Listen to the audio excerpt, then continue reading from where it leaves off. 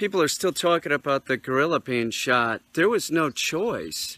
I think it sucks, and I think that the woman should go to jail or something. You know, she's obviously not equipped to take care of her child, and supposedly that's what she does for a living, is works with children. You know? But I mean, they had to shoot the gorilla. It sucks. But there was a 400-pound animal that didn't want to go in. Evidently, there were other gorillas in that enclosure, and they're trained with positive reinforcement, and food was enough to move them into, you know, the back of the facility. But the male did not want to go in.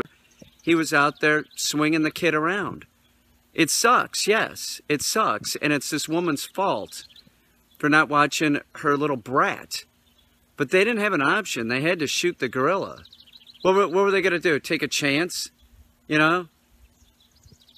They shot, you know, they killed the gorilla because they had to, not because anybody wanted to. That's not the issue. The issue is the woman. What's a gorilla worth?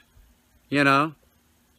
What is that going to cost to replace that gorilla at the Cincinnati Zoo? That's what she should definitely be paying.